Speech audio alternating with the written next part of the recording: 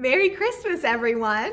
I'm Miss Katie from Rockland Public Library, and today we're going to read Little Red Sleigh.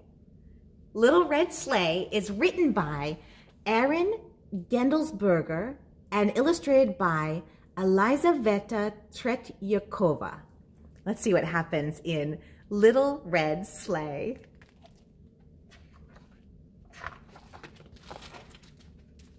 In a quiet corner of a cozy Christmas shop, there was a little red sleigh as bright as Christmas morning. She wasn't very big, and she wasn't very fast, and she was very young for a sleigh. But deep down inside her strong, sweet heart, Little Red had a big dream.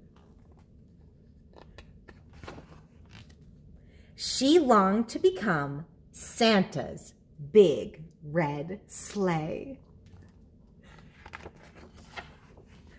Everyone in the shop told Little Red that her dream would never come true. It was impossible. She was too small, too slow, much too young. She couldn't fly, they said, so how could she possibly be Santa's sleigh? Little Red wondered if these things might be true. Was she too small? Too slow? Too young? But she believed deep in her heart that she could fly. Through the sky, she would soar like a bird. She could learn anything. She could be anything. And this Christmas, she was going to prove it. She would travel to the top of the world, find Santa Claus, and show everyone what she was made of. So, as winter fell, Little Red went north. Here she goes, going out of the store, leaving her snowman toy friends behind. Her journey was very difficult. She dragged herself through mud and grime. She crossed rickety bridges and braved treacherous paths. Soon, she started to worry she wouldn't make it to the North Pole before Christmas. Then, she found some train tracks. "Where are you headed?" said a friendly train. "The North Pole," said Little Red. "Off to see the big man, eh? Well, climb aboard," puffed the train. Little Red hopped onto the train, and they chugged quickly down the line. Chugga, chugga, chugga, chugga, chugga, chugga, chugga, chugga. "You have so many cars," Little Red said. "I wish I were as big and fast as you." "I wasn't always so big and fast," said the train. "When I started out, I just had 2 stock cars. I worked up and down these tracks for a long time before they gave me a 3rd. Then I earned a 4th, a 5th, and so on." "Oh, I can't wait to be as big as you," said Little Red. The train laughed. "Be patient, little sleigh. Life builds up 1 car at a time." As they steamed north, the ground gradually changed from softly rolling hills to vast icy mountains. After many, many miles, train slowed down and stopped at a station. "This is as far as I go," he said. "But over the ledge you'll find Yellow Truck, who can help you go further." "Oh, thank you," said Little Red. There she goes, off on her own. As she slid over the hill, she saw a bright yellow truck loaded with Christmas trees. "Hello," said Little Red Sleigh. "Can you show me the way to the North Pole?" "Happy to," said Yellow Truck. "I'm headed that way myself to deliver these Christmas trees to the big man. Hop on."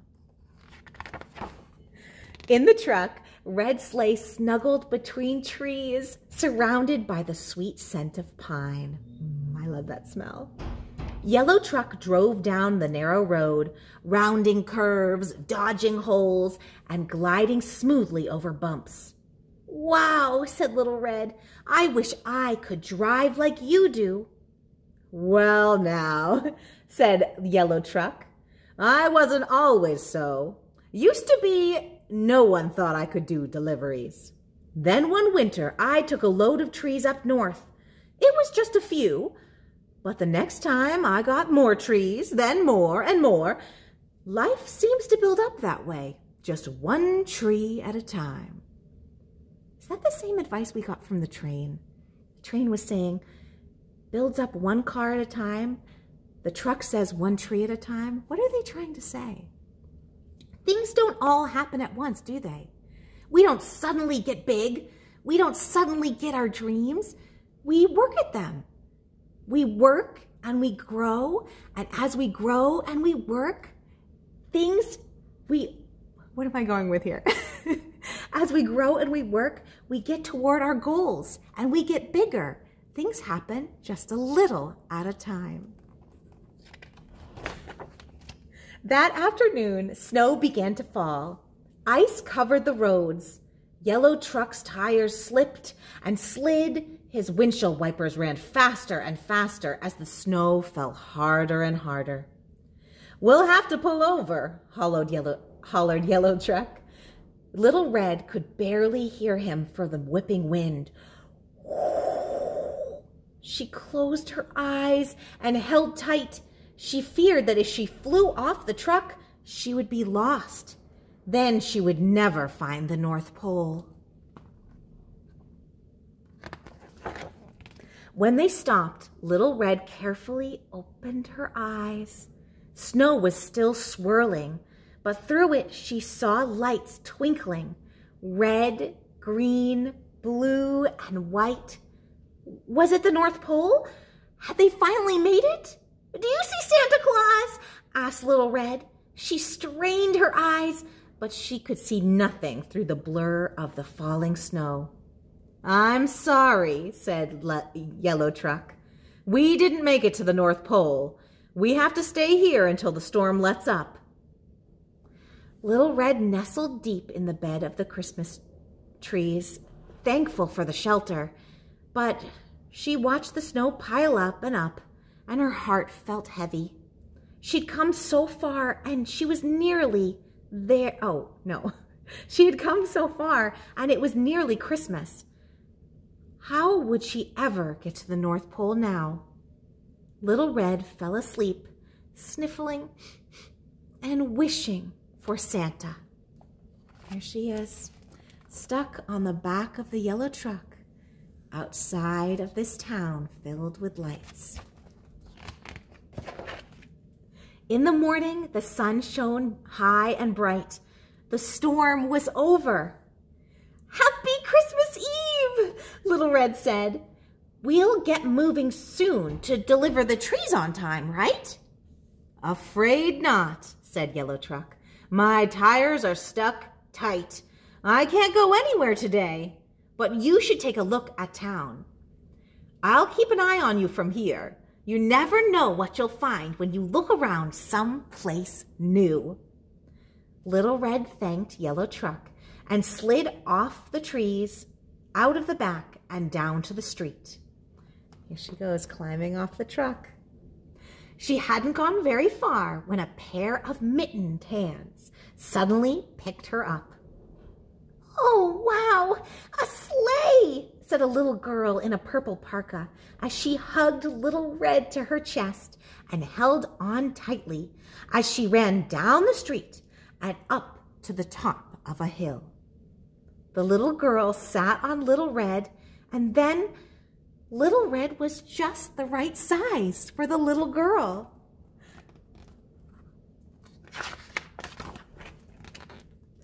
Together, they fell down the hill. Together they flew down the hill, again and again, sledding through the snow.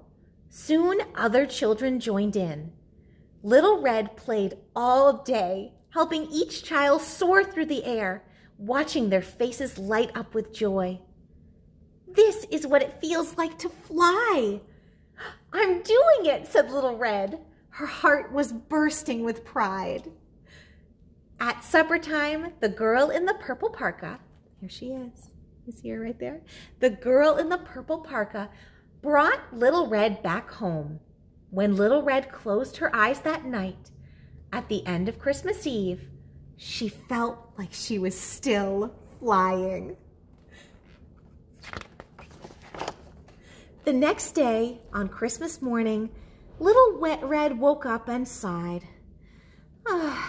She hadn't made it to the North Pole. She hadn't met Santa Claus. And now it was too late. Little Red was very disappointed, and she started to cry.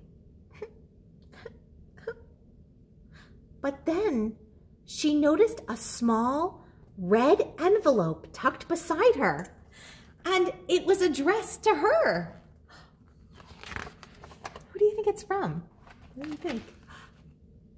Dear Little Red, Christmas is a time for giving. Each year I deliver treasures to children around the world, hoping to bring them joy. But sometimes I need a little help. Yesterday, you delivered Christmas joy to many children. Thank you so much. You made each of those children very happy, and you did it just by being yourself. You are a very special sleigh indeed. I could really use someone like you up here at the North Pole.